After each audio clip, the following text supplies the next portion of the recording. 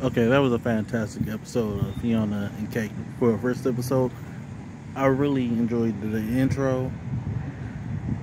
It was sad when you like listen to the actual words, but it also sounded good. The music, for like, has always been good for Adventure Time. But I knew that this felt like Fionna lived in New York or something.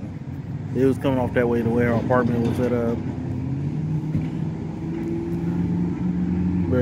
But the way they was waking up from their dream, though, that was colored like it was in a old school children's book. Also like that, and it felt like they were drowning from waking up, because the real world essentially is drowning them. I think in a way. Was she really living that life struggle? Getting fired multiple times.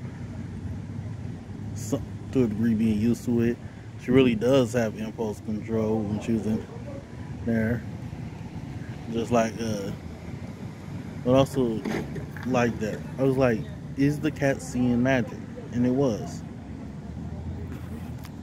It's just Fionna can't see it, and it's connected to ice. Just like in the dream with the ice prince and basically Gunther.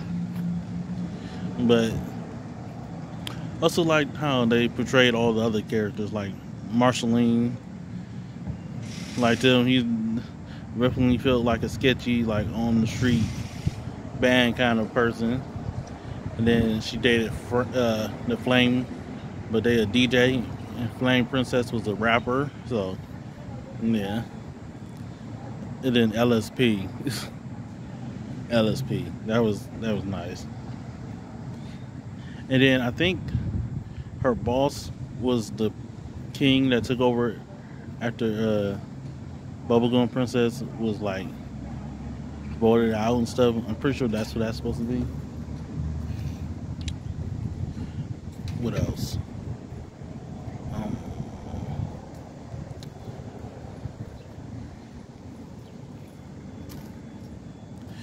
Oh, the cat finally got teleported, but also Fionna really followed who I think is supposed to be Fern into some bushes just to see something cool.